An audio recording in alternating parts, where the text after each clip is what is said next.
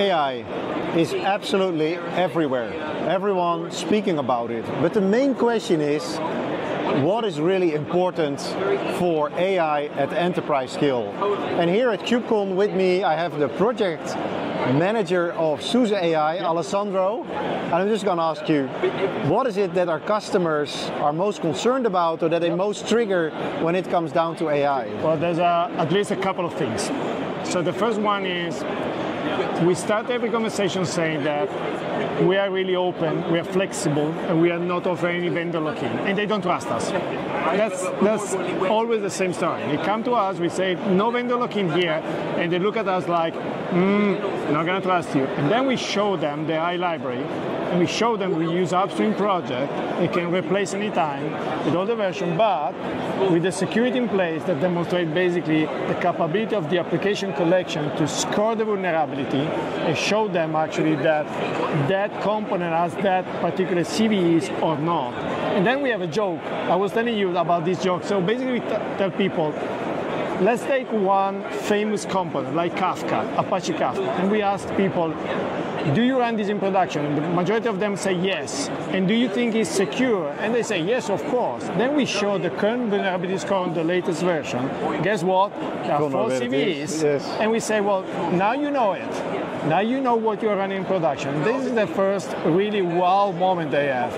And then from there we basically explain how we build the platform, how we build the before we go there, what I would like to understand is why is the openness for people something eye-opening? I would assume that of course it's open. So why is that different than what they expect? Well, the 3 keys that people are accustomed to the fact, until now in the AI space, vendors come to them and say, here's how you do AI. There's no way actually to basically do it in a different way. When they come to us, basically we are telling them, look, here's how you do AI, but it's still open, so you can literally build your own platform. And this is really a hard moment for them. It's really about, okay, now I can really drive that project the way I envision it, the way I want to manage it. And this is really down to being infrastructure vendor versus just be yet another AI vendor. Is that also due to the fact that the market is maturing? So up until now, we've always been kind of consuming almost consumer-based products. And now all companies, enterprise, they really want to do it for real, for themselves, in their own controlled environment. So all of a sudden they realize, hey, but I need to build my stack. What is actually in there? Yeah, I think that you're absolutely right. I think that on one side, the market is starting to mature. And while it mature, they basically recognize that AI is just yet another workload in the Kubernetes space. It's just another workload you have to manage, another workload that you will have there. And because of that, they start to look into it and say, well, I also be mature enough that I want to pick up my preferred components, my preferred stack. And then I want to have a partner that is SUSE in the case that allow me to do that. And then obviously SUSE provide kind of an end-to-end stack. So then I'm imagining you've been demoing this for the full 3 days. So what is it then that people start smiling or that they finally have that aha moment? So this is why a stack is important. That's super easy, and it's also observability stack. So I'll say we start the conversation, they don't really trust us.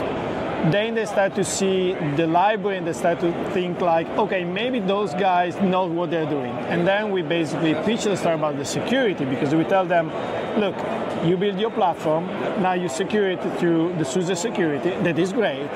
And then all of a sudden we change gears and said, how about knowing what actually is happening?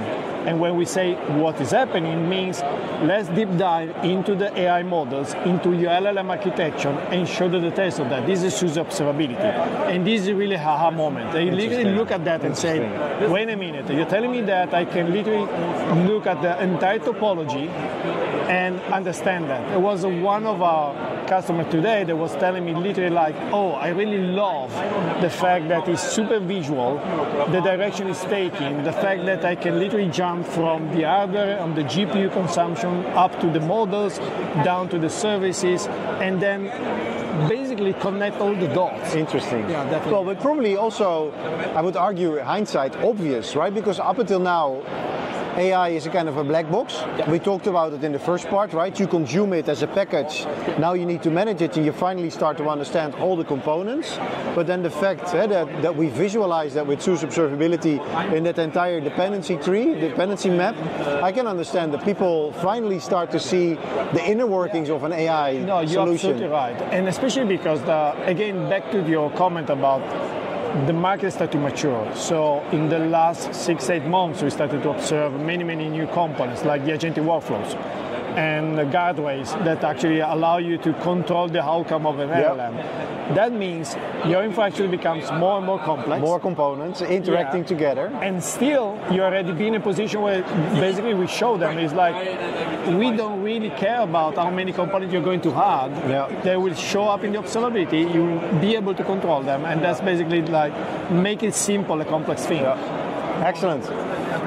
I hope this really provided some insights on what we're doing here with SUSE AI. If you're curious how it actually works, check out the link in the comments below, because you will read all the details on this amazing solution. Thanks for watching. See you next time.